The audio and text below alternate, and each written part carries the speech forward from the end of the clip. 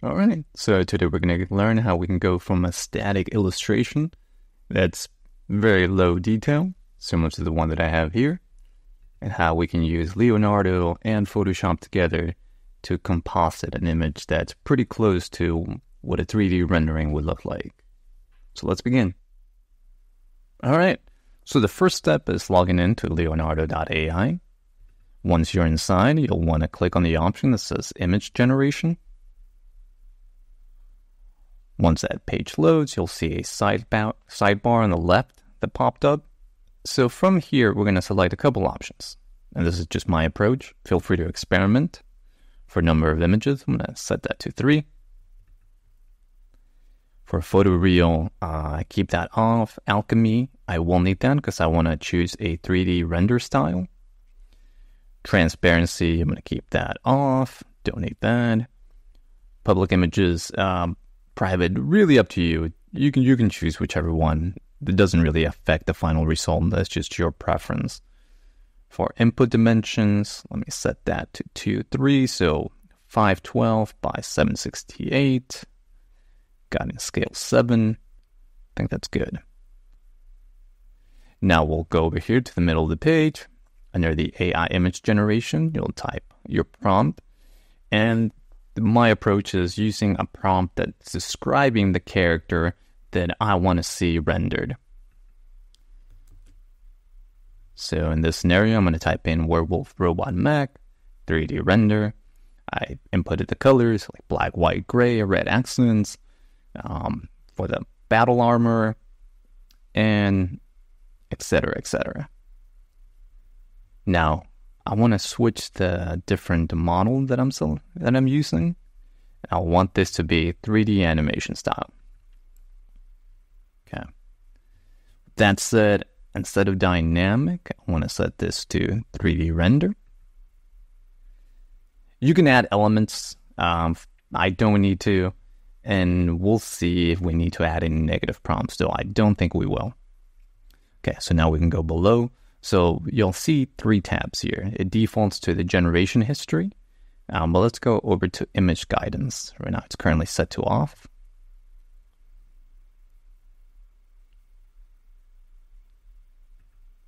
Let's toggle that on. Okay, so I kept my previous image, but let me just delete this. So there we go. This is what it would normally look like if you have no images uploaded. So once you switch over to image guidance, you'll click on add an image to get started. You'll be able to upload an image or just click and drag an image. But this is the image that I've already uploaded, so it's easy for me to just click on here and I'll be able to confirm that's the image I want to use. All right, perfect. Now there's one more thing I usually play around with, and that's the strength.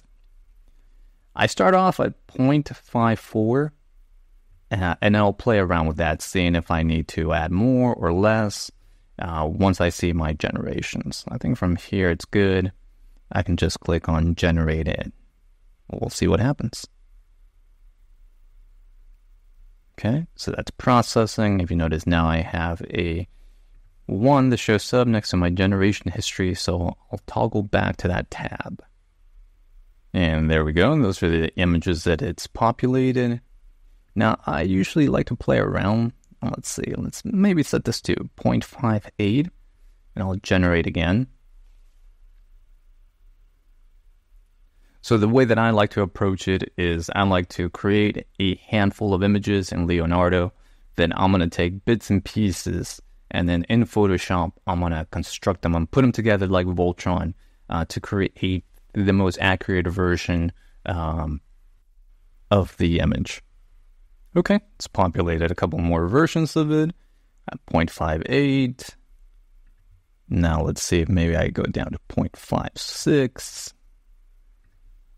And while it's generating, maybe we can take a look at the images that it's already created for me.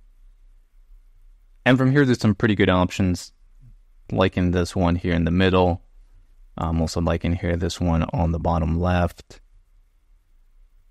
Bottom right image also has some good elements. And looking at the anatomy, it's pretty accurate. I like the way that, the calves and the legs are shaped. And that's pretty similar to the way that we had it in the art illustration. It's added some extra elements, and that's why the next step is going into Photoshop and just kind of cleaning that up. And we'll scroll up. There we go. And with this, I'll start the download process. So downloading images is really easy. Just hover over the option and just click download image. Download that. Like this one as well, so I'll download that. Download this one. Sure, download that also. And that, I think with that, we have plenty of options now to jump into Photoshop and start our Voltron process. All right, so now I've jumped over here to Photoshop. I've opened up the original sketch. So I want to use this as reference. I've also picked out three of the images we downloaded from Leonardo. Just this one, and this one. And then I started to, if you notice, there's some selections already made. So I started to determine what elements that I want to keep from these images to splice together. So after looking at all three, I determined that this is my favorite when it came to the shoulder pads, the body structure. There's some things that I wanted to change. That plate in the middle of his body, that's not really something that, I'm really digging. Also, his face structure, well, it's wolf-like. It's maybe a little more dog-like to me than I really wanted to have in my render. And I feel this is a lot closer to an actual wolf. I also really like that eye patch. So what I'm going to do is I'm going to make a selection. So first right here, if you notice, I have the rectangle marquee, which is also shortcut M.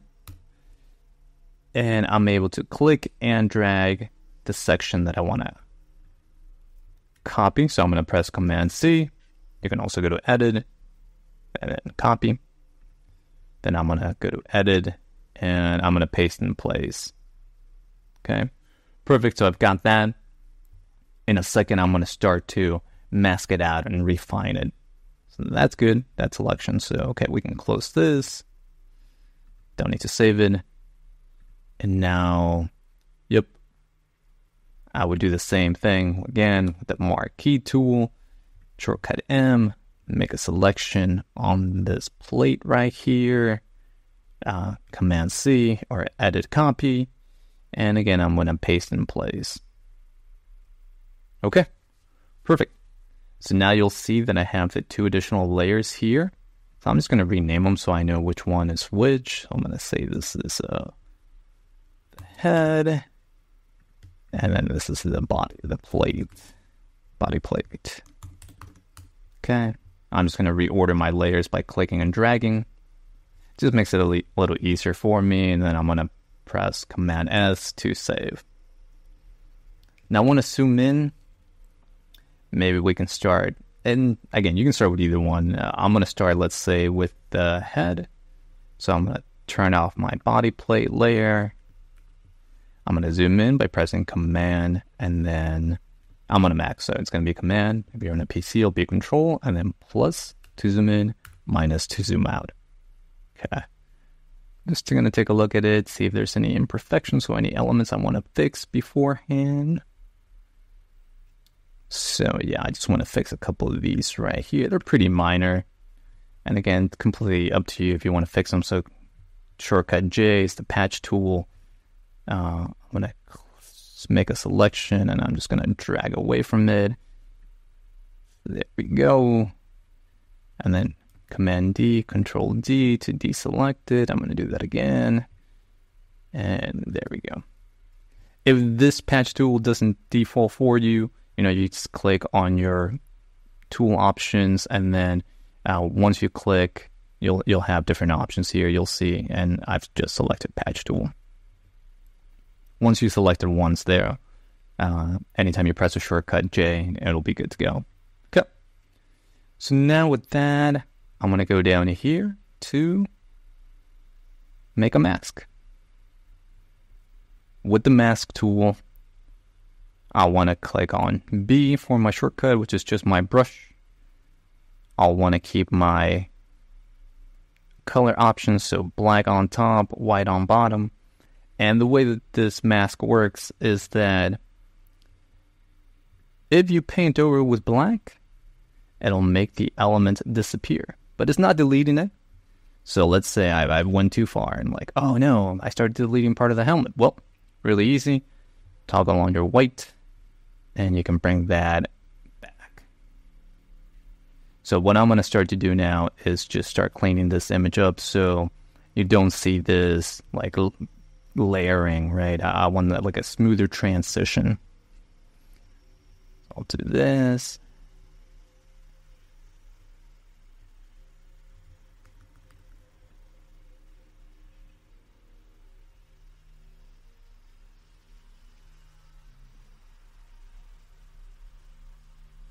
And maybe at this point, I'll speed this part of the process up so we can just see the final result.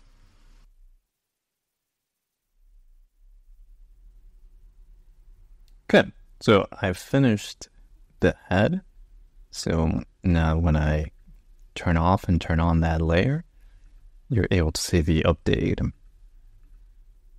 And it's pretty good. Now I want to do the same for the body plate. So again, I'm going to select that layer. I'm going to click down here where it says layer mask. Making sure that the layer mask is on there. Press B for a shortcut for my brush. Need to make sure that it's set to black. So I'm going to press shortcut X. And now with the brackets, you can make that smaller or larger. And I'm going to do the same process here. I'll be cleaning up the layer on top. So give me a couple minutes and we'll be right back.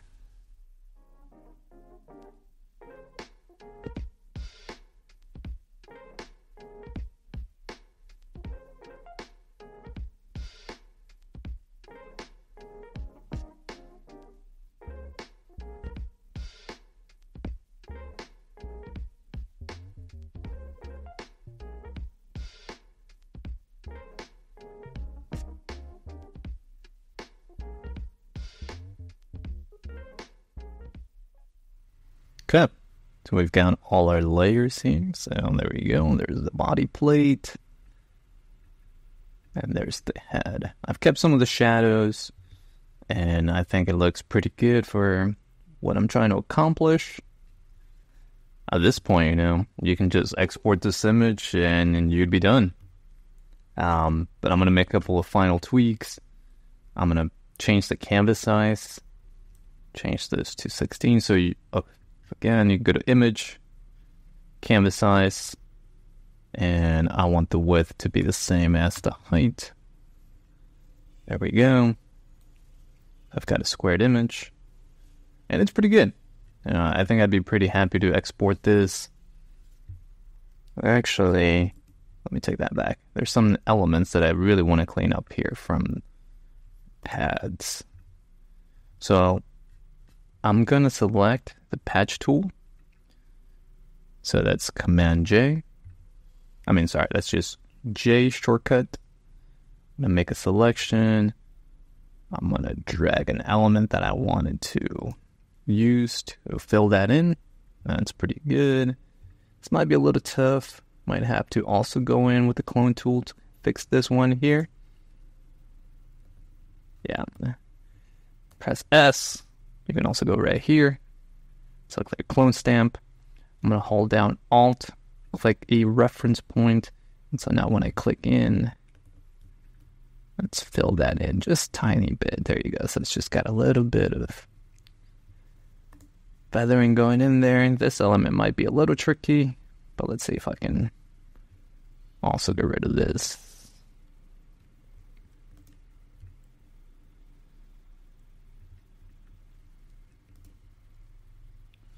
Again, I'm going to go in with the clone stamp and just kind of fill in what I don't like. Actually, there's one more. I think this is on the breastplate.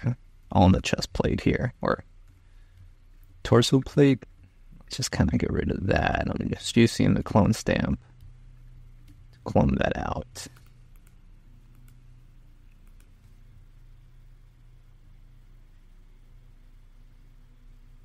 And you can zoom in, see if there's any elements or things that are bothering you. And either with the clone tool, make sure you've got your proper layer selected. And just kind of clean it up a tiny bit.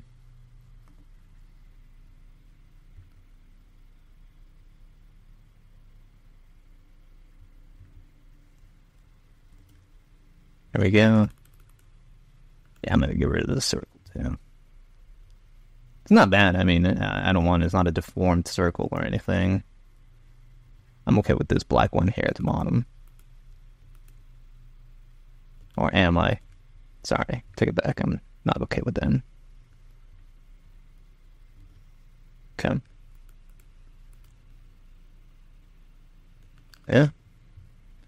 I guess while we're at it and cleaning things up, maybe this square here can also go. Oh, again, maybe use my clone stamp to kind of fill that in, fill in those gaps.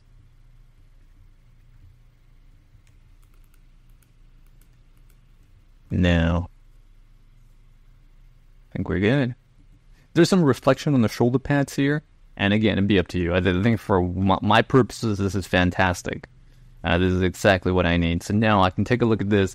I can see it. I can talk to my friends and collaborators and see if this is something we want to continue with. If this is the right direction, we can also tweak this. But at least this gives us a really good starting point. And it took just a handful of minutes to clean everything up. Leonardo really saved us time.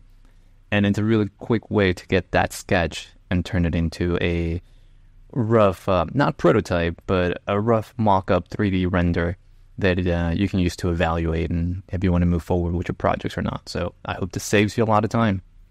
Till next time.